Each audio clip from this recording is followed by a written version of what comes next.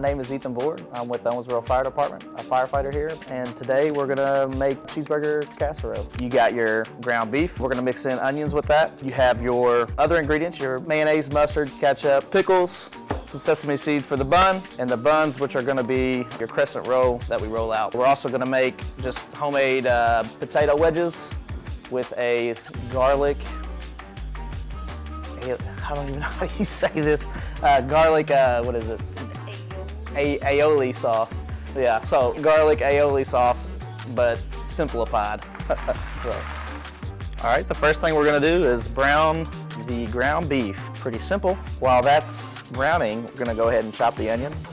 And you can chop these as finely or as thick as you want, however you like your onions. All right, so now I'm just gonna add in the chopped onions, let them cook down a little bit.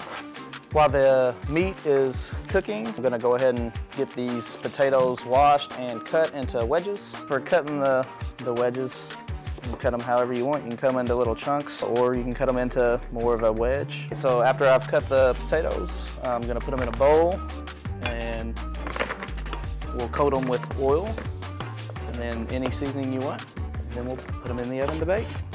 I bake the potatoes at 375 for usually 30 to 45 minutes. So now I'm gonna take the meat, throw it in the 9x13, add in the pickles. So now we're gonna stir in the pickles. You already have the meat and the onions.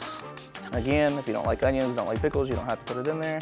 I'm gonna just put in the ketchup, mustard, and mayonnaise. There is like a certain amount, but I always say, you know, whichever one you like the best, you put that in the most, obviously. You don't want it too runny or too dry, really. Really, it's a personal preference. After you mix it all in, you like it. I always like to flatten it out.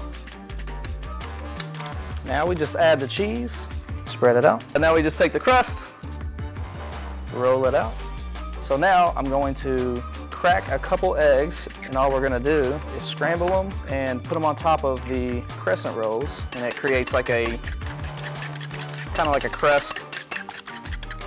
You can decide on if you want to do the sesame seeds or not to add to the bun.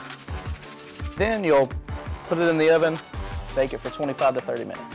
All right, so now we have the casserole in the oven baking, and the fries also, they're still baking. And so now we're going to make the garlic aioli sauce. We have our ketchup, our mayonnaise, and then our garlic. Take the chopped garlic, put it in the bowl, add a little bit of mayonnaise, add some ketchup, and we'll stir it up. Whenever you get it mixed up and get it to where you like, I just usually just throw it in the fridge, let it cool. Chow time. All right, we got everything out of the oven. Everything's ready, so it's chow time. And for my taster, we have the one and only Curtis Johnson III back, ready to give him a bite. Thank you. Let him know what you think. This looks delicious. See how it tastes. Tell us.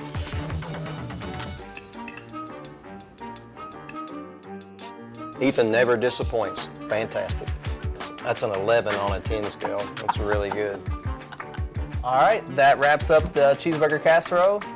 Hopefully you enjoyed it. You come back, and next time maybe the kitchen will look a little bit different. We're getting a new station here within the next year or so. So when you come back, it might look a little different. And if you want to check out the recipe, they'll be down below in the comments. And we'll see you next month.